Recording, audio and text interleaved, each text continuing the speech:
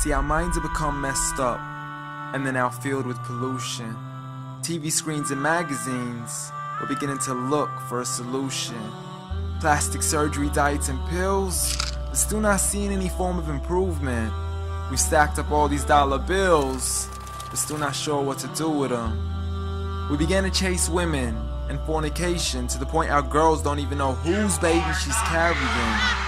We're so afraid of commitment, but have no problem with damaging. She has your kids now, but you're still not even contemplating the possibility of marrying. See, this is what happens when we neglected Allah's best examples. You called her Mary, we call her Maryam. A woman who was perfect since birth, the best to walk the skies and the best to walk the surfaces of earth. The most exalted of all women, that's why she was dedicated an entire chapter in the Holy Quran, the final revelation in which there'll be none after. She was the best of all women, and to society she should be leading the way. I mean, that's why our women be dressing like her, because just like Mary, when Allah decrees something, we hear and we obey. See, Mary used to cover up. Despite everything they used to say, she would hide in hibernation, and to Allah she would pray. And when she was visited by angels in the form of men, she said if you fear Allah, you would go away, because in the presence of men, she would not stay. But anyways, today we're taught to be against segregation before in support of all forms of liberation. To free yourself from the clothes that only lead to your degradation. Why do you gotta cover your face for? We gotta see your identification. But little do they know her identity's right there. A woman who fears Allah and commits to her religious obligations. See, I respect all women too, because that's what my religion teaches. To lower your gaze when you're walking, there's no need to check out every second woman's features. There's no need to even shake another woman's hand, because in reality, there's only one reason why a guy would be pleased to meet you.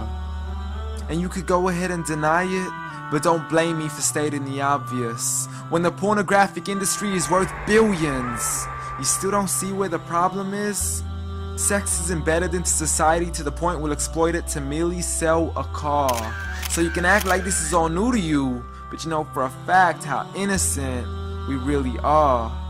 I mean, just look at the simplistic way we're taught to dress. It's like if you dress less, then you're destined for success. You then force your women into heels and have the nerve to say that we oppress.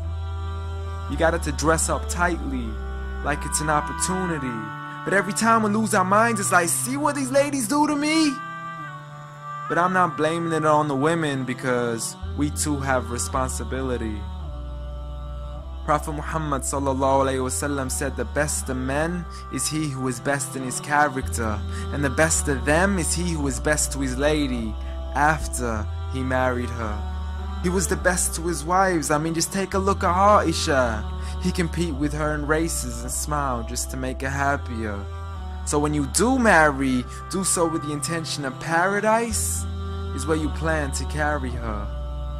But before you plan to carry her to the altar, maybe you should OT decision. Cause if the only reason you're marrying her is for the outside, then realize you're gonna be locked inside of a prison.